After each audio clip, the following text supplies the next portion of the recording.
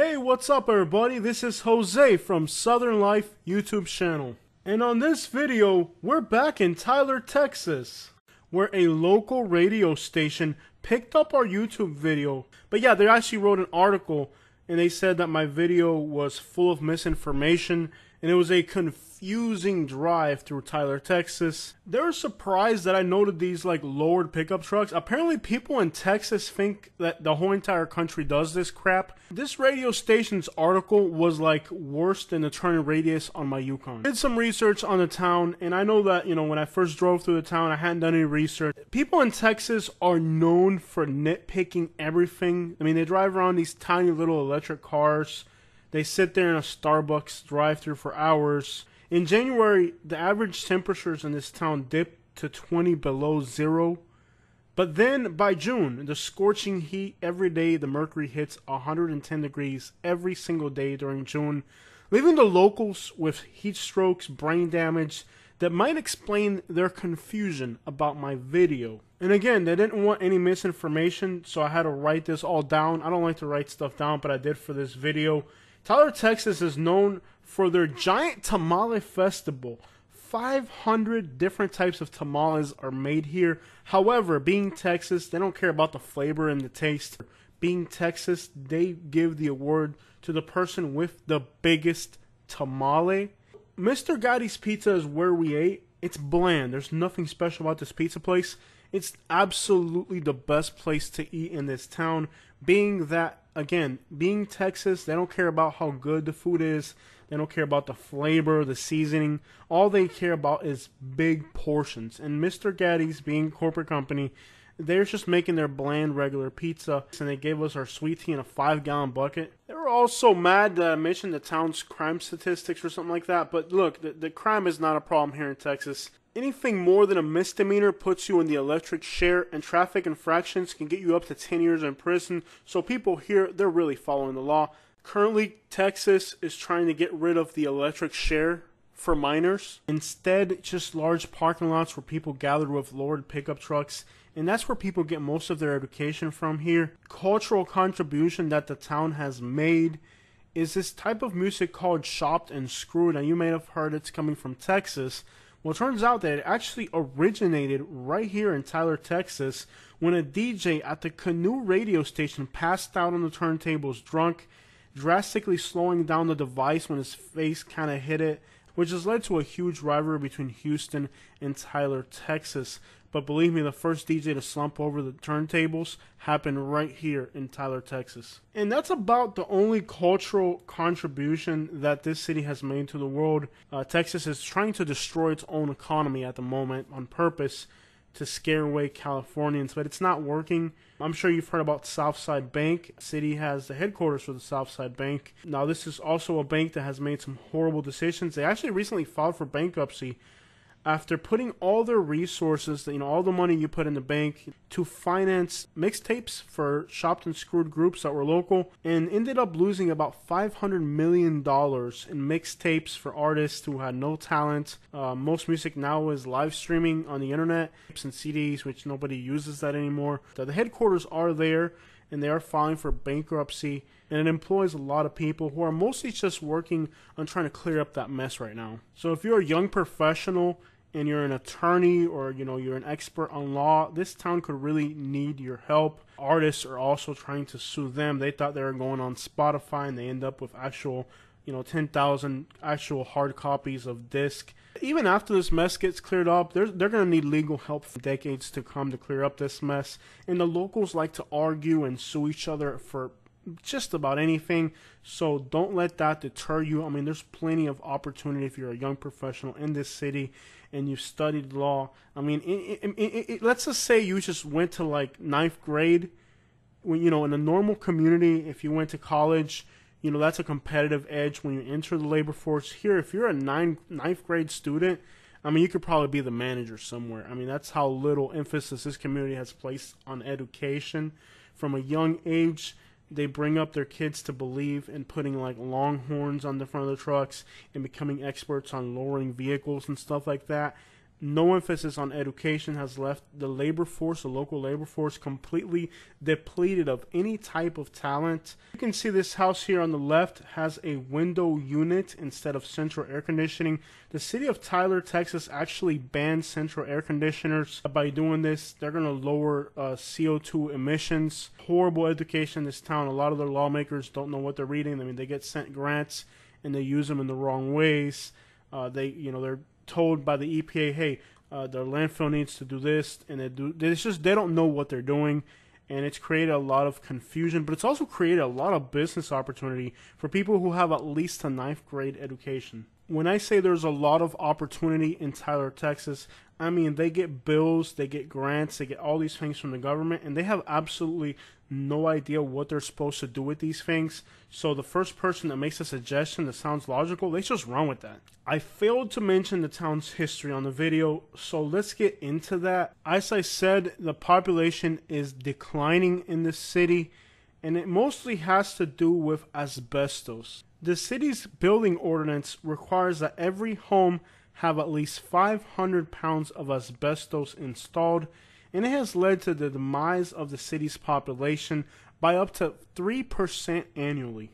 A city councilor may have found a loophole where the city is able to sue itself for injury costs upon its residents, and they've been able to use those funds for massive infrastructure projects, not only in the city, but also in the entire county.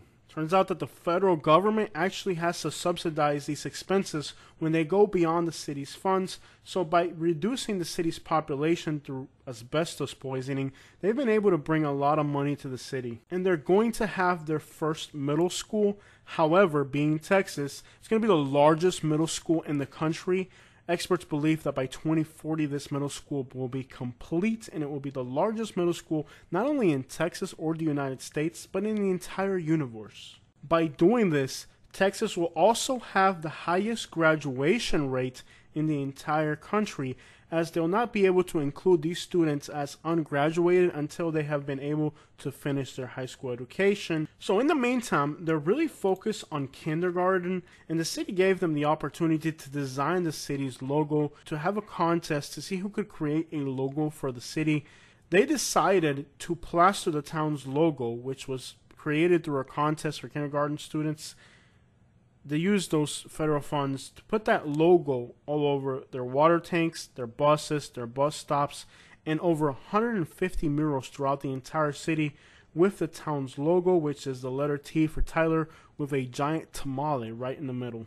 Of course, these are just file photos because they had outdated programs. So I tell you all that so that we can actually enter the history. In a tragic, catastrophic war mistake, instead of attacking the north, they went south and encountered Mexican troops wearing winter clothes, scorching heat. They thought they were heading into the frigid north to attack troops from Wisconsin.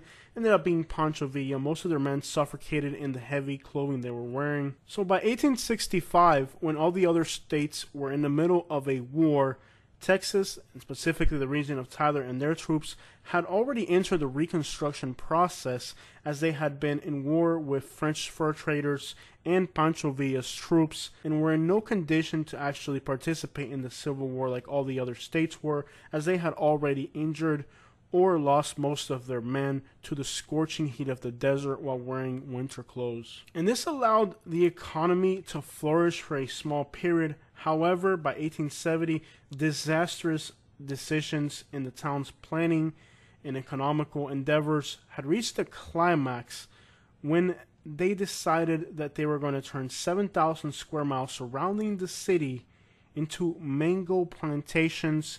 This was a huge investment. Everybody put everything they had into these mango plantations. Turns out that mangoes don't grow very well in Texas, and by the end of the year, the city had hit a massive economical decline. A turtle farming fever gripped the town.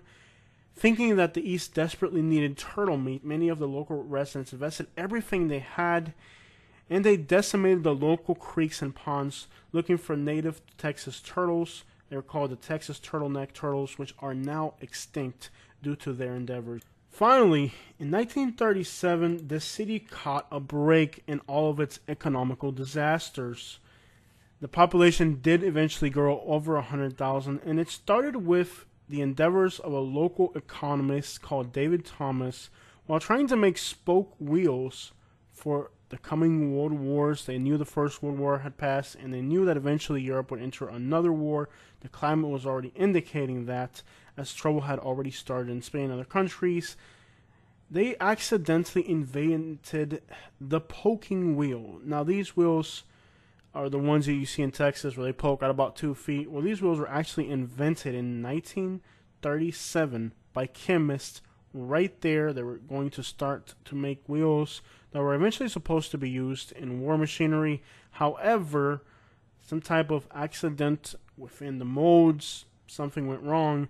The molds or the engineers didn't know what the crap they were doing. They read the plans wrong, and they invented the poking wheel, which became really popular in Houston to this day. Initially, these wheels became popular in Houston and other cities throughout the country. Were invented accidentally here in Tyler, Texas, and they've sold so many of these wheels that it actually led to the city being able to make an entire economy based around a factory that employed people and was able to bring economy and manufacturing back to the city. However, the real hit for the city was in 1942, where most of the city's infrastructure and downtown buildings and many of the things that we see in the city today were actually put in, thanks to another scientist from this area. While trying to find a cure for heart disorders, a local scientist created fluorescent light bulbs by accident.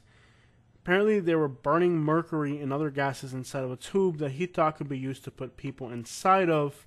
While the first few patients suffered long-term ailments from this disastrous experiment, they noted how fuel efficient these light bulbs were and how bright the tubes were, which eventually, after removing the patients from inside and turning them to a little bit smaller capsule, led to the invention of the modern-day fluorescent light bulb. And that was invented in 1942 in Tyler, Texas. And that is the brief history of Tyler, Texas. Another thing that happened more recently, as you can tell, the city has some type of skyline. The city was actually able to install giant skyscrapers, as you can see. You wouldn't expect a city this big to actually have a skyline. They're able to generate a lot of solar power to focus all the light into this device that turns into solar energy. So in the morning, it creates energy and solar energy for the town.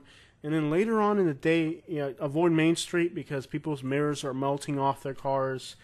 And actual cars have been known to catch fire. People have been known to fry an egg on the side of the road. It's a beautiful success story where even though they've had catastrophe after catastrophe economically, they've been able to find loopholes, sue people.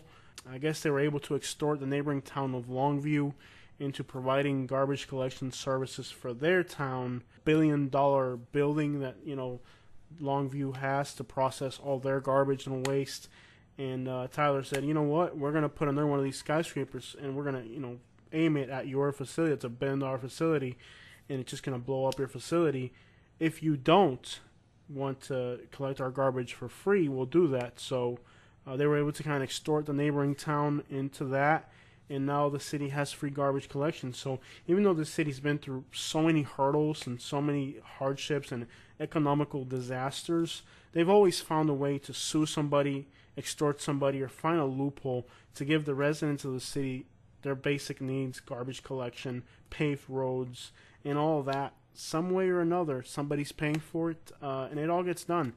And you can only thank the city here for doing a great job and making sure that the people in this town have everything they need. They're offering, if you move from California, they're giving you a free license plate where they can get their Texas license plates for free. This has brought in over $5 million in the last year in additional revenue to the city, which is using to buy a brass statue of a bull from the city of New York and a cast iron statue of the Balkan, which is in Birmingham, Alabama. These two statues will soon be right here in Tyler, Texas. All that with the revenue of the people's cars from California, and they sold to a scrapyard. The city believes that these items will be incredible tourist attractions, which will help bring people to the city as tourists. Hey, and there it is. That's everything you need to know about Tyler, Texas, its history, its people, and also a little bit about its future. The city is going to commemorate a statue for Hank Williams Jr., who has absolutely no ties to the city, but it's believed that something of that sort could actually bring tourists to the town. Thank you guys so much. If you're wondering where we got our information from, I want to thank the team at the KNUE radio station for sending us an email letting us know all of the town's history and information, since our first video just wasn't good enough. Alright, and as always, remember there is a non-association disclaimer on this YouTube channel, and everything that we say is just my personal opinion, and we are by no means portraying any of these things as actual or factual. This is just my personal opinion of how these events took place, and you should by no means hold me accountable for whatever the crap this video does.